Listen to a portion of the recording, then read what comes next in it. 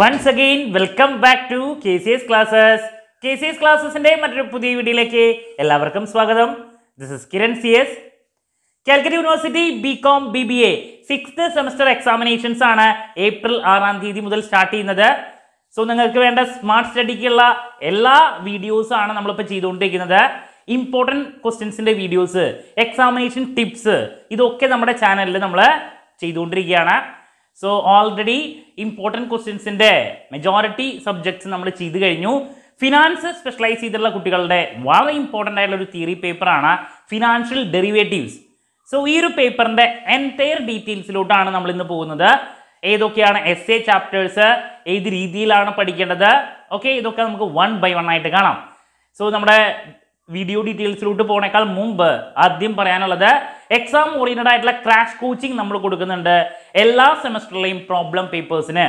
So 6th സെമസ്റ്ററിലെ problem papers ആയിട്ടുള്ള income tax and GST, fundamentals of management, fundamentals of investment, financial management, അതുപോലെ തന്നെ income tax law and practice, 6th papers ആണ് ഇപ്പോൾ പറഞ്ഞത്. ഇതിൻ്റെ എല്ലാത്തിൻ്റെയും എക്സാം ഓറിയൻറ്റഡ് ആയിട്ടുള്ള ക്രാഷ് കോച്ചിങ് നമ്മൾ കൊടുത്തിട്ടുണ്ട്. എല്ലാത്തിൻ്റെയും റെക്കോർഡഡ് ക്ലാസ്സസും അവൈലബിൾ ആണ്.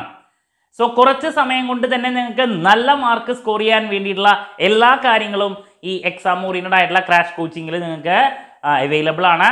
ഇതുവരെ പഠിച്ചു തുടങ്ങാത്ത കുട്ടികൾ അല്ലെങ്കിൽ നല്ല മാർക്ക് നിങ്ങൾക്ക് സ്കോർ ചെയ്യണമെങ്കിൽ ഡിസ്ക്രിപ്ഷൻ ബോക്സിൽ എൻ്റെ വാട്സപ്പ് നമ്പർ ഉണ്ട്, നിങ്ങൾക്ക് കോൺടാക്റ്റ് ചെയ്യാം. എല്ലാ പ്രോബ്ലം പേപ്പേഴ്സും അവൈലബിൾ ആണ്. ഓക്കെ, ഒരു സെഷൻ എന്നൊക്കെ പറയണത് 1.5 മണിക്കൂറാണ്. 7 സെഷൻ കൊണ്ടൊക്കെയാണ് നമ്മൾ income tax and GST paper finish ചെയ്തിട്ടുള്ളത്. അതുപോലെ തന്നെ ഫണ്ടമെന്റൽസ് ഓഫ് ഇൻവെസ്റ്റ്മെന്റ്, മറ്റ് പേപ്പേഴ്സൊക്കെ. സോ 500 rupees മാത്രമാണ് നമ്മൾ ചാർജ് ചെയ്യുന്നത് കേട്ടോ. അപ്പോൾ കുറച്ച് സമയം കൊണ്ട് തന്നെ നിങ്ങളുടെ എല്ലാ കാര്യങ്ങളും പഠിച്ച് അവസാനിപ്പിക്കാൻ സാധിക്കും. നല്ല റിസൾട്ടാണ് നമ്മുടെ ഇതുവരെയുള്ള എല്ലാ ക്രാഷിനും. ഓക്കെ, സോ നമുക്കിനി സബ്ജക്ട് ഡീറ്റെയിൽസിലോട്ട് പോവാം. Financial derivatives. അപ്പോൾ ഈ ഒരു പേപ്പറിൻ്റെ പ്രത്യേകത എന്ന് പറയുമ്പോൾ ആ വേർഡ് തന്നെ, ഡെറിവേറ്റീവ്സ് എന്താണ്? പല കുട്ടികളും ഈ സബ്ജക്റ്റ് പഠിച്ചു കഴിഞ്ഞതിന് ശേഷം എന്താണ് ഡെറിവേറ്റീവ്സ് എന്ന് ചോദിച്ചിട്ടുണ്ടെങ്കിൽ അതിൻ്റെ കൺസെപ്റ്റ് അറിയില്ല. നിങ്ങൾക്ക് ഏറ്റവും വേണ്ടത് ഈ ഒരു സബ്ജക്റ്റ് പഠിക്കുന്നേക്കാൾ മുമ്പ് അല്ലെങ്കിൽ പഠിക്കുമ്പോൾ ഡെറിവേറ്റീവ്സ് എന്താണെന്നുള്ള കൺസെപ്ച്വൽ ക്ലാരിറ്റിയാണ് നിങ്ങൾക്ക് ആദ്യം വേണ്ടത്. അത് വ്യക്തമായിട്ട് മനസ്സിലാക്കിയാൽ മാത്രമേ ബാക്കി അല്ലെങ്കിൽ ഇതിൻ്റെ എൻറ്റയർ ചാപ്റ്റേഴ്സ് നല്ല രീതിയിൽ കവർ ചെയ്യാൻ സാധിക്കുള്ളൂ. പല കുട്ടികളും കൺസെപ്റ്റ് മനസ്സിലാക്കാണ്ട് ബൈഹാർട്ട് പഠിക്കാൻ നോക്കും. ഇത് ബൈഹാർട്ട് പഠിക്കേണ്ട ഒരു പേപ്പർ അല്ല. ഓക്കെ, ദെൻ പല കുട്ടികൾക്കും സമയമില്ലാണ്ടാകുമ്പോൾ വല്ലാണ്ട് ഡെപ്തിലൊന്നും പോകാൻ സാധിക്കില്ല. ഒരുപാട് ടെക്നിക്കൽ ടേംസ് പഠിക്കാനുള്ള ഒരു സബ്ജക്റ്റാണ്. അപ്പോൾ ഈ ടെക്നിക്കൽ ടേംസ് ഇല്ലാണ്ടും നമുക്ക് മാർക്ക് സ്കോർ ചെയ്യാനുള്ള വകുപ്പുണ്ട്. അതെങ്ങനെ, ഏതൊക്കെ ചാപ്റ്റേഴ്സിലോട്ടാണ് ഫോക്കസ് ചെയ്യേണ്ടത്, അതാണ് നെക്സ്റ്റ് പറയാൻ പോകുന്നത്. നമുക്കൊരു 5 മൊഡ്യൂളാണ് ഇവിടെ പഠിക്കാനുള്ളത്. Number 1, Introduction to Financial Derivatives. Number 2, Derivative Market. Number 3, Forwards and Futures. Number 4, Options. Number 5, Swaps. ഇതിൽ ടെക്നിക്കൽ ആയിട്ടുള്ള കാര്യങ്ങൾ വളരെ കുറവായിട്ടുള്ള 2 ചാപ്റ്റേഴ്സാണ് ആദ്യത്തെ 2. ഈ 2 ചാപ്റ്റേഴ്സിൽ നിന്ന് മെജോറിറ്റി ചോദ്യങ്ങൾ നമുക്ക് എക്സ്പെക്ട് ചെയ്യാം. അതുപോലെ തന്നെ ടെക്നിക്കൽ ടൈമുകൾ ഉണ്ടെങ്കിലും നമുക്ക് നല്ല രീതിയിൽ പഠിച്ച് അവസാനിപ്പിക്കാൻ സാധിക്കുന്ന ഒരു മൊഡ്യൂളാണ് ചാപ്റ്റർ നമ്പർ 5. അപ്പോൾ ഈ 3 മൊഡ്യൂളിൽ നിന്നാണ് മെജോറിറ്റി ക്വസ്റ്റ്യൻസ് വരാറ്. എസ് എ ക്വസ്റ്റ്യൻസ് എക്സ്പെക്ട് ചെയ്യാം. 3 മാർക്സ്, 6 മാർക്സ്, ഇതൊക്കെ നമുക്ക് ഏറ്റവും കൂടുതൽ എക്സ്പെക്ട് ചെയ്യാൻ സാധിക്കുന്ന ഒരു മൊഡ്യൂൾസ് ആണ് ഈ 3 അപ്പോൾ ലാസ്റ്റ് മൊമെന്റിൽ പഠിക്കുന്ന കുട്ടികളാവട്ടെ അല്ലെങ്കിൽ പഠിച്ചു തുടങ്ങുന്ന കുട്ടികളാവട്ടെ, പ്രയോറിറ്റി ഏതാദ്യം പഠിക്കണം എന്നുള്ള ചോദ്യത്തിനുള്ള മറുപടിയാണ് ഞാനിപ്പോൾ പറഞ്ഞത്. ഫസ്റ്റ് മൊഡ്യൂള്, സെക്കൻഡ് മൊഡ്യൂള്, ഇതിന് ശേഷം 5th പഠിക്കുക. അതിനുശേഷം മാത്രം നിങ്ങൾ 3rd-ലോട്ടും 4th-ലോട്ടും വരാം. ഈ രീതിയിൽ വേണം നിങ്ങൾ പ്രയോറിറ്റി കൊടുക്കാൻ. ബിക്കോസ് എസ് എ നമ്മൾ എക്സ്പെക്ട് ചെയ്യുന്ന മൊഡ്യൂളാണ് സെക്കൻഡ് മൊഡ്യൂൾ. അതുപോലെ തന്നെ 5th മൊഡ്യൂളിൽ നിന്ന് പലപ്പോഴും എസ് എ ചോദിക്കാറുണ്ട്. അപ്പോൾ നമുക്ക് 2 എസ് എ ഈ രീതിയിൽ തന്നെ കിട്ടും. ചിലപ്പോൾ ഫസ്റ്റ് മൊഡ്യൂളിൽ നിന്നും വരും. ദെൻ 4th-ൽ നിന്നോ 3rd-ൽ നിന്നോ ഒരു എസ് എ ആണ് പിന്നെ നമ്മൾ കണ്ടുവന്നിട്ടുള്ളത്. അപ്പോൾ ടെക്നിക്കൽ ടൈംസ് വളരെ കൂടുതലാണ് 3rd-ലും 4th-ലും. നേരെ മറിച്ച് ആദ്യത്തെ 2 മൊഡ്യൂളിലും ടെക്നിക്കൽ ടൈംസ് കുറവാണ്. നിങ്ങൾക്ക് ഈസി ആയിട്ട് പ്രസൻറ്റ് ചെയ്ത് മാർക്ക് സ്കോർ ചെയ്യാൻ സാധിക്കും. അപ്പോൾ ഇങ്ങനെയാണ് നിങ്ങൾ എസ് എക്ക് വേണ്ടിയിട്ടുള്ള ചാപ്റ്റേഴ്സ് അല്ലെങ്കിൽ നല്ല മാർക്ക് കിട്ടാൻ വേണ്ടിയിട്ട് പ്രയോറിറ്റി കൊടുക്കേണ്ടത്. ഇങ്ങനെയാണ്. ഇനി നമുക്ക് ചാപ്റ്റർ വൈസ് ഡീറ്റെയിൽസിലോട്ട് പോവാം. ഇൻട്രൊഡക്ഷൻ. ഇൻട്രൊഡക്ഷൻ ചാപ്റ്ററിൽ നിന്ന് 3 മാർക്സ് 6 മാർക്സ് 10 മാർക്സ് ഇതൊക്കെ എക്സ്പെക്ട് ചെയ്യാം. പരമാവധി എല്ലാം കവർ ചെയ്യാൻ ശ്രദ്ധിക്കുക എന്നുള്ളതാണ്.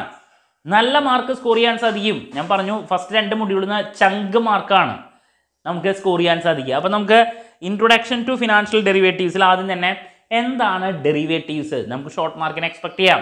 ആ കൺസെപ്റ്റ് നല്ല രീതിയിൽ മനസ്സിലാക്കുക. അതിൻ്റെ ഇവല്യൂഷൻ നമുക്ക് കാണാൻ സാധിക്കും. എങ്ങനെ ചോദിച്ചിട്ടൊന്നുമില്ല, നേരത്തെ പറഞ്ഞ പോലെ കൺസെപ്ച്വൽ ക്ലാരിറ്റിക്ക് വേണ്ടിയിട്ട് നിങ്ങൾക്ക് നോക്കാം. അപ്പോൾ ഡെറിവേറ്റീവ്സ് എന്താണെന്ന് പഠിക്കുക.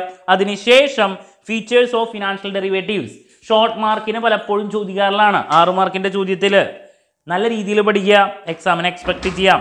ചില സമയത്ത് അത് എസ് എ ആയിട്ടും ഡെറിവേറ്റീവ്സ് എന്താണ് അതിൻ്റെ ഫീച്ചേഴ്സ് എസ് എ ആയിട്ടും ചോദിക്കാം, അല്ലെങ്കിൽ ഷോർട്ട് മാർക്കിന് ചോദിക്കാം. Okay, next types of financial derivatives ഉണ്ട്. അതിൽ കാണുന്ന ഡിഫറെൻറ്റ് ടൈപ്സ് ആണ് നമുക്കിനി മറ്റ് ചാപ്റ്റേഴ്സിൽ ഡീറ്റെയിൽഡ് ആയിട്ട് പഠിക്കാനുള്ളത്. അപ്പോൾ ആ ടോപ്പിക്കുകൾ ഓരോന്നും ഡിഫറെൻറ്റ് ടൈപ്സിൽ വരുന്ന ഓരോന്നും നമുക്ക് ഷോർട്ട് മാർക്കിനും ചോദിക്കാം, മറ്റ് ചാപ്റ്റേഴ്സിൻ്റെ ഡീറ്റെയിൽസിലോട്ട് മുമ്പ് ഡെപ്തിൽ കാണാനും സാധിക്കും. ഇപ്പോൾ ഫോർ എക്സാമ്പിൾ നമുക്ക് ഫ്യൂച്ചേഴ്സ്, ഓപ്ഷൻ, സ്വാപ്പ് ഇതൊക്കെയാണ് ഡിഫറെൻറ്റ് ടൈപ്സിൽ നമുക്ക് കാണാൻ സാധിക്കുന്നത്. ഫിനാൻഷ്യലും കമ്മോഡിറ്റി എന്നൊക്കെ പറഞ്ഞിട്ട് ഇതാണ് നമ്മുടെ വരും ചാപ്റ്റേഴ്സ്. അപ്പോൾ ഷോർട്ട് മാർക്കിന് ചോദിച്ചാൽ പ്രസൻറ്റ് ചെയ്യുന്ന രീതിയിൽ നമുക്ക് ഡിഫറെൻറ്റ് ടൈപ്സിൽ ചോദിച്ചാൽ എഴുതണം. അപ്പോൾ ഡിഫറെൻറ്റ് ടൈപ്സ് അതുകൊണ്ട് നോക്കണം. എന്താണ് ഫോർവേഡ്, എന്താണ് ഫ്യൂച്ചർ, എന്താണ് ഓപ്ഷൻ, എന്താണ് സ്വാപ്പ് എന്നുള്ളത് ഷോർട്ട് മാർക്കിന് ചോദിച്ചാൽ അറിയണം.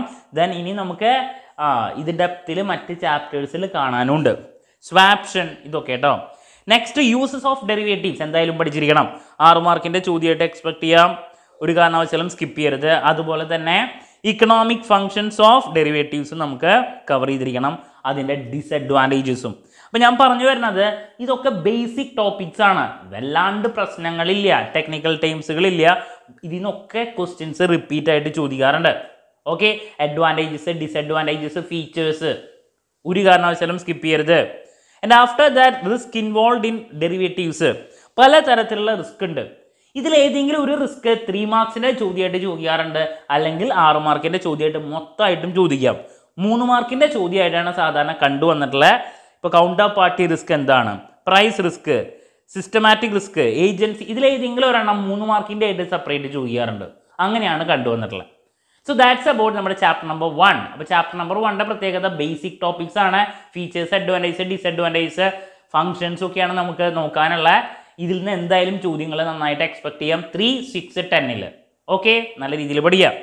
Moving to module number 2, derivative markets. കഴിഞ്ഞ പ്രാവശ്യം എസ്ഐ ചോദിച്ചു, 3 മാർക്സ് ചോദിച്ചു ഈ ചാപ്റ്ററിൽ നിന്ന്. അപ്പോൾ വളരെ ഇമ്പോർട്ടൻസ് കൊടുക്കേണ്ട ഒരു ചാപ്റ്ററാണ്. എന്താണ് ഫിനാൻഷ്യൽ ഡെറിവേറ്റീവ്, എന്താണ് ഡെറിവേറ്റീവ് മാർക്കറ്റ്സ്, 3 മാർക്കിൻ്റെ ചോദിച്ചാണ്. അതിന് ഇമ്പോർട്ടൻസും പഠിച്ചിരിക്കണം, കഴിഞ്ഞ പ്രാവശ്യം ചോദിച്ചു. ഹെഡ്ജിങ് എന്താണ്, 3 മാർക്കിൻ്റെ ചോദ്യം. Then participants of derivative markets ആണ് നെക്സ്റ്റ് ക്വസ്റ്റ്യൻ. അതിൽ പലതരത്തിലുള്ള പാർട്ടിസിപ്പൻസ് ഉണ്ട്. കഴിഞ്ഞ പ്രാവശ്യം അതിൽ ഏതെങ്കിലും ഒരു പാർട്ടിസിപ്പൻസിനെ പറ്റിയിട്ട് എല്ലാ ക്വസ്റ്റ്യൻ പേപ്പറിലും ഉണ്ടാവും. കഴിഞ്ഞ പ്രാവശ്യം സ്പെക്കുലേറ്റേഴ്സ് ആരാന്നുള്ളതാണ് ചോദിച്ചത്. അപ്പോൾ ഇപ്രാവശ്യം വേണമെങ്കിൽ ഹെഡ്ജേഴ്സ് ചോദിക്കാം, വേണമെങ്കിൽ സ്പെക്കുലേറ്റേഴ്സ് തന്നെ വീണ്ടും ചോദിക്കാം. ആർബിട്രേജേഴ്സ് ഉണ്ട്. അപ്പോൾ ഈ 3 പാർട്ടിസിപ്പൻസിൽ ഏതെങ്കിലും ഒരാൾ, ആർബിട്രേജേഴ്സോ സ്പെക്കുലേറ്റേഴ്സോ അതല്ലെങ്കിൽ ആദ്യത്തെ കാണുന്ന ഹെഡ്ജേഴ്സോ എന്താണെന്നുള്ളത് 3 മാർക്കിൻ്റെ ചോദ്യമായിട്ട് പ്രതീക്ഷിക്കാം.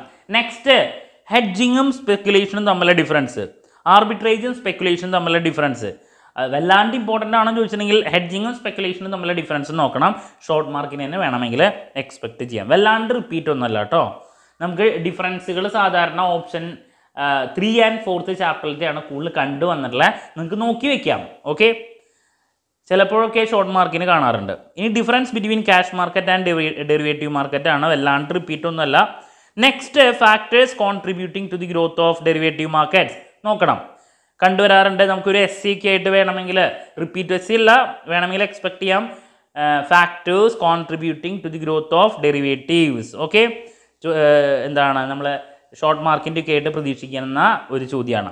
Next, growth and development of derivative market in India എന്ന് പറഞ്ഞിട്ടുള്ള ടോപ്പിക്കാണ്. അങ്ങനെ വലിയ റിപ്പീറ്റ് അല്ല. ഡെറിവേറ്റീവ് മാർക്കറ്റ്സിനെ പറ്റിയിട്ടുള്ള ഫാക്ടേഴ്സ് അത് കഴിഞ്ഞ പ്രാവശ്യം ചോദിച്ചിട്ടുണ്ടായിരുന്നു. Factors responsible for the growth of financial derivative markets in India, ഇൻറ്റേർണലും external, environmental factors, പലതരത്തിലുള്ള ഫാക്ടേഴ്സ്. ഓക്കെ, അപ്പോൾ അത് നോക്കിയിരിക്കണം കേട്ടോ. അപ്പോൾ ഇങ്ങനെ ഈ പറഞ്ഞ ക്വസ്റ്റ്യൻസിനൊക്കെ ഇമ്പോർട്ടൻസ് കൊടുക്കുക സാധാരണ കണ്ടുവന്നിട്ടുണ്ട്. അപ്പോൾ കഴിഞ്ഞ പ്രാവശ്യം ഈ ഒരു ചാപ്റ്ററിൽ നിന്ന് ഫിനാൻഷ്യൽ മാർക്കറ്റ്സ്, ഡെറിവേറ്റീവ് മാർക്കറ്റ്സിനെ പറ്റിയിട്ടുള്ള ഒരു എസ്സേ ചോദ്യമാണ് ചോദിച്ചിട്ടുണ്ടായിരുന്നത്. അപ്പോൾ എസ്സേ ഈ സെക്കൻഡ് ചാപ്റ്ററിൽ നിന്ന് ചോദിച്ചിട്ടുണ്ടായിരുന്നു. അതുകൊണ്ട് ഇതിൽ എസ്സേ റിലേറ്റ് ചെയ്തിട്ടുള്ള കാര്യങ്ങളൊക്കെ നോക്കണം. Factors responsible for the growth of derivative markets in India, കഴിഞ്ഞ പ്രാവശ്യം ഇതിനെ റിലേറ്റ് ചെയ്തിട്ടുള്ള ക്വസ്റ്റ്യൻ ചോദിച്ചതാണ്. അതുകൊണ്ട് എന്തായാലും പഠിച്ചിരിക്കണം. എന്താണ് ഫിനാൻഷ്യൽ ഡെറിവേറ്റീവ് മാർക്കറ്റ്സ്, അതിൻ്റെ factors responsible for the growth. Okay, വളരെ ഇമ്പോർട്ടൻ്റ് ആണ്. So moving to module number 3. അപ്പോൾ ഏറ്റവും ഈസിയസ്റ്റ് ആയിട്ടുള്ള 2 മൊഡ്യൂൾസ് ആണ് ഇപ്പോൾ കഴിഞ്ഞത്. ഇതിൽ കാര്യമായിട്ടുള്ള ടെക്നിക്കൽ ടേംസുകളൊന്നും പഠിക്കാനില്ല. നേരെ മറിച്ച് ഇനി വരുന്ന ചാപ്റ്റേഴ്സിൽ നമുക്ക് ടെക്നിക്കൽ ആയിട്ടുള്ള കുറേ കാര്യങ്ങൾ പഠിക്കാനുണ്ട്. വലിച്ചു വാരി പഠിക്കേണ്ട ഞാൻ പറയുന്ന കുറച്ച് കാര്യങ്ങളിലോട്ട് ആദ്യം കോൺസെൻട്രേറ്റ് ചെയ്യുക. ടൈം ഉണ്ടെങ്കിൽ ബാക്കിയുള്ളതും കൂടി കവർ ചെയ്യാം. അപ്പോൾ ഫോർവേഡ്സ് ആൻഡ് ഫ്യൂച്ചേഴ്സ് ആണ് നമ്മുടെ നെക്സ്റ്റ് ചാപ്റ്റർ. അപ്പോൾ എന്താണ് ഫോർവേഡ് കോൺട്രാക്ട് എന്താണ്? എല്ലാ ക്വസ്റ്റ്യൻ പേപ്പറിലും കാണുന്നതാണ്, ഒരു കാരണവശാലും സ്കിപ്പ് ചെയ്യരുത്. ഡിഫറെൻറ്റ് ടൈപ്സ് ഓഫ് ഫോർവേഡ് കോൺട്രാക്റ്റുകൾ എന്താണ്? സ്പോട്ട് കോൺട്രാക്ട്, ഫോർവേഡ് കോൺട്രാക്ട്, ഇത് തമ്മിലുള്ള ഡിഫറൻസ് എല്ലായ്പ്പോഴും ഡിഫറൻസുകൾ ചോദിക്കാറുണ്ട്. നെക്സ്റ്റ് ഏറ്റവും ഇമ്പോർട്ടൻ്റ് ആയിട്ടുള്ള ചോദ്യം ഫ്യൂച്ചറും ഫോർവേഡ് കോൺട്രാക്റ്റും തമ്മിലുള്ള ഡിഫറൻസ്. നിങ്ങൾക്ക് വളരെ എക്സ്പെക്ട് ചെയ്യാൻ അല്ലെങ്കിൽ കൂടുതൽ എക്സ്പെക്ട് ചെയ്യാൻ സാധിക്കുന്ന ഒരു ചോദ്യമാണ്. 6 മാർക്കിൻ്റെ ചോദ്യമായിട്ട് പ്രതീക്ഷിക്കാം ഫ്യൂച്ചറും ഫോർവേഡും തമ്മിലുള്ള ഡിഫറൻസ് കേട്ടോ. ഒരു കാരണവശാലും സ്കിപ്പ് ചെയ്യരുത്, എന്തായാലും അതിൻ്റെ പോയിന്റ്സ് പഠിക്കണം. Then next limitations of forward contract ഉണ്ട്, നിങ്ങൾക്കത് നോക്കാം. Moving to next futures. കഴിഞ്ഞ പ്രാവശ്യം എസ്സേ ചോദിച്ചത് ഫ്യൂച്ചേഴ്സിൽ നിന്നാണ്. എന്താണ് ഫ്യൂച്ചർ പഠിക്കുക, അതിൻ്റെ ഫീച്ചേഴ്സ് പഠിക്കുക, ഒരു കാരണവശാലും സ്കിപ്പ് ചെയ്യരുത്. അതിൻ്റെ അഡ്വാൻറ്റേജസ് ഉണ്ട്, പഠിക്കണം. കഴിഞ്ഞ പ്രാവശ്യം എസ്സേ ചോദിച്ചാണ് ഫീച്ചേഴ്സ്, അഡ്വാൻറ്റേജസ്, ഡിസഡ്വാൻറ്റേജസ്, ഒരു കാരണവശാലും സ്കിപ്പ് ചെയ്യരുത് കേട്ടോ, വളരെ ഇമ്പോർട്ടൻ്റ് ആയിട്ടുള്ള ഒന്നാണ്. ദെൻ അതിൽ തന്നെ നമുക്ക് പല ടെർമിനോളജീസ് റിലേറ്റഡ് വിത്ത് ഇതെന്ന് എന്താണ് ഫ്യൂച്ചേഴ്സിൽ ക്ലിയറിംഗ് ഹൗസ്, അത് വീണ്ടും കാണാനുള്ളതാണ്. എന്തായാലും ഇപ്പോൾ പറഞ്ഞു പോകണമെന്ന് മാത്രം. ക്ലിയറിംഗ് ഹൗസ് എന്താണെന്നുള്ളത് ഷോർട്ട് മാർക്കിന് ചോദിക്കാറുണ്ട്, ഒരു കാരണവശാലും സ്കിപ്പ് ചെയ്യരുത്.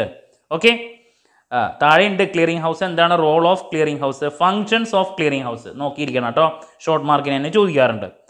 നെക്സ്റ്റ് മാർജിൻ സിസ്റ്റം, ഷോർട്ട് മാർക്കിൻ്റെ ചോദ്യമാണ്. പലതരത്തിലുള്ള മാർജിൻ ഉണ്ട്, അതിൽ ഏതെങ്കിലും വേണമെങ്കിൽ ഷോർട്ട് മാർക്കിനെ എക്സ്പെക്ട് ചെയ്യാം. ഓക്കെ, ഇനി അതിനുശേഷം വരുന്ന ഇതാണ് കറൻസി ഫ്യൂച്ചേഴ്സ്, ഷോർട്ട് മാർക്കിൻ്റെ ചോദ്യമാണ്. അഗെയിൻ അതിൻ്റെ ഫീച്ചേഴ്സ് 6 മാർക്കിൻ്റെ ചോദ്യമായിട്ട് എക്സ്പെക്ട് ചെയ്യാം. പലതരത്തിലുള്ള ഫ്യൂച്ചേഴ്സ് എന്താണെന്നുള്ളതാണ് നമ്മുടെ ടോപ്പിക്ക്. അതിൽ സ്റ്റോക്ക് ഫ്യൂച്ചേഴ്സ് ഉണ്ട്, കറൻസി ഫ്യൂച്ചേഴ്സ് ഉണ്ട്, ഇൻട്രസ്റ്റ് റേറ്റ് ഫ്യൂച്ചേഴ്സ് ഉണ്ട്. ഇതിൽ ഏതെങ്കിലുമൊക്കെ വേണമെങ്കിൽ നമുക്ക് എക്സ്പെക്ട് ചെയ്യാം കേട്ടോ, ഷോർട്ട് മാർക്കിൻ്റെ ചോദ്യമായിട്ട്. Applications to interest rate future ആണ് പിന്നെ വരുന്നത്. വല്ലാണ്ട് റിപ്പീറ്റ് ഒന്നുമല്ല, നിങ്ങൾക്ക് ടൈം ഉണ്ടെങ്കിൽ നോക്കാം, അത്രയ്ക്കുള്ളൂ. വല്ലാണ്ട് റിപ്പീറ്റ് ചോദ്യമല്ല കേട്ടോ. അതിനുശേഷം uses of stock index future ആണ്. സ്റ്റോക്ക് ഇൻഡെക്സ് എന്താണെന്ന് നോക്കാം. ദെൻ പിന്നെ അതിൽ കമ്മോഡിറ്റി ഫ്യൂച്ചർ. അപ്പോൾ ഫ്യൂച്ചറിൽ തന്നെ ഡിഫറെൻറ്റ് ടൈപ്സ് ഉണ്ട്. സാധാരണ അതിൽ ഏതെങ്കിലും ഒരെണ്ണൊക്കെയാണ് കണ്ടുവന്നിട്ടുള്ളത് കേട്ടോ. അപ്പോൾ നേരത്തെ കറൻസി ഫ്യൂച്ചർ കണ്ടു, ഇപ്പോൾ നമ്മൾ കമ്മോഡിറ്റി ഫ്യൂച്ചർ കണ്ടു. കുറച്ച് ലെങ്തിയാണ്. അപ്പോൾ ഓരോന്നിൻ്റെയും ബേസിക് ഫീച്ചേഴ്സും ബെനഫിറ്റ്സും നിങ്ങൾക്ക് നോക്കാം.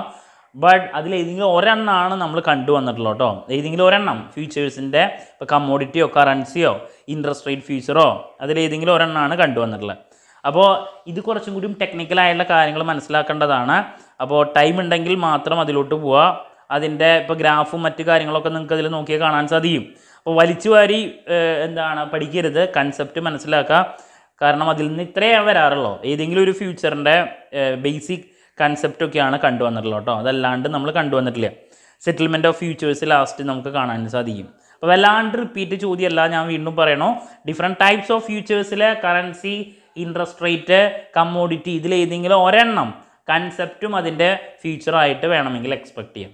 സോ ദാറ്റ്സ് ഓൾ ഈ ഒരു ചാപ്റ്ററിൽ. ഈ ചാപ്റ്ററിൽ നമ്മൾ കൂടുതൽ പ്രതീക്ഷിക്കുന്നത് എന്തൊക്കെ ചോദ്യങ്ങളാണ് ഞാൻ നേരത്തെ പറഞ്ഞ ഫ്യൂച്ചറും ഫോർവേഡും നമ്മൾ ഡിഫറൻസ് എക്സ്പെക്ട് ചെയ്യാം.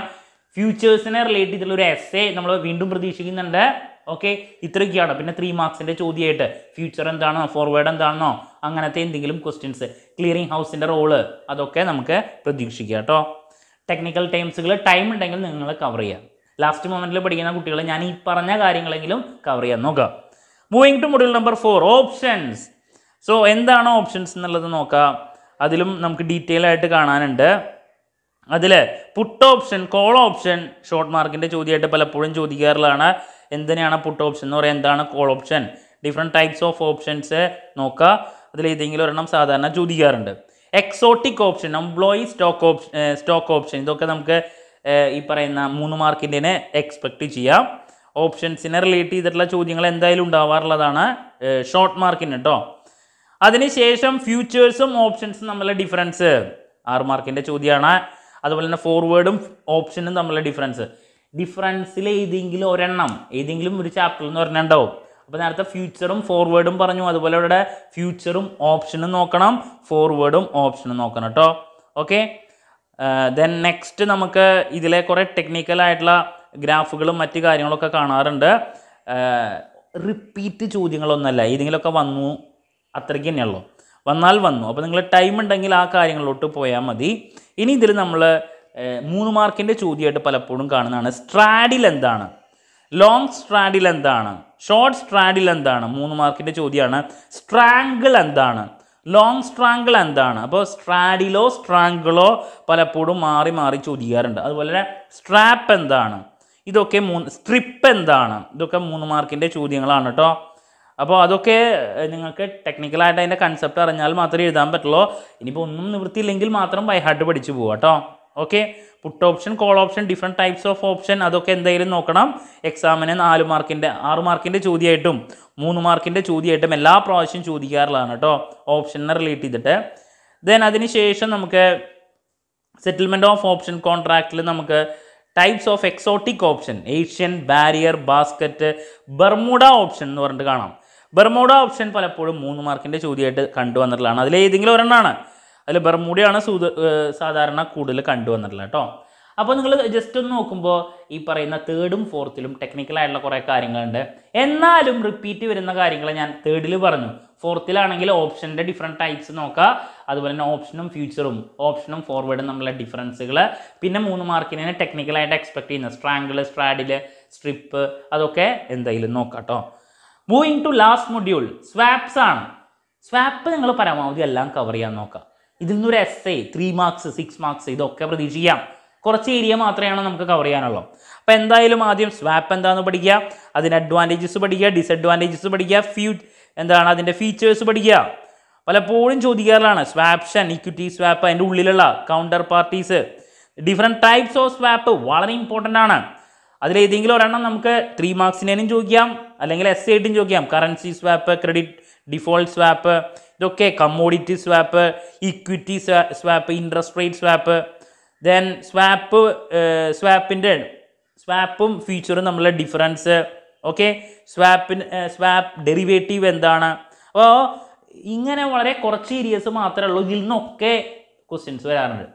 സ്വാപ്പ് എന്താണ്, ഡിഫറെൻറ്റ് ടൈപ്സ് ഓഫ് സ്വാപ്പ്, അതിൻ്റെ അഡ്വാൻറ്റേജസ്, ഡിസഡ്വാൻറ്റേജസ്, ദെൻ സ്വാപ്പും ഫ്യൂച്ചറും തമ്മിലുള്ള ഡിഫറൻസ്. ഇത്ര ക്വസ്റ്റ്യൻസിൽ നിന്ന് തന്നെ നമുക്ക് 3, 6, 10 ഇതൊക്കെ പ്രതീക്ഷിക്കാം. അപ്പോൾ നിങ്ങൾ പഠിച്ചു തുടങ്ങുമ്പോൾ ഫസ്റ്റ്, സെക്കൻഡ്, ഫിഫ്ത്ത് പഠിക്കുക. അതിനുശേഷം തേർഡ് മൊഡ്യൂളിലോട്ടും ഫോർത്ത് മൊഡ്യൂളിലോട്ടും പോവുക. അതിൽ തേർഡ് മൊഡ്യൂളിൽ ഫ്യൂച്ചേഴ്സിനെ റിലേറ്റ് ചെയ്തിട്ടുള്ള എസ്സേ കണ്ടുവരാറുണ്ട്. ബാക്കി കാര്യങ്ങളൊക്കെ 3 മാർക്സും 6 മാർക്സ് ആയിട്ടാണ് കണ്ടുവന്നിട്ടുള്ളത് കേട്ടോ. അപ്പോൾ ഒരു ഐഡിയ കിട്ടിയെന്ന് വിചാരിക്കുന്നു എങ്ങനെയാണ് പഠിക്കേണ്ടതെന്നുള്ളത്. സോ വളരെ കുറച്ച് ദിവസം മാത്രമാണല്ലോ.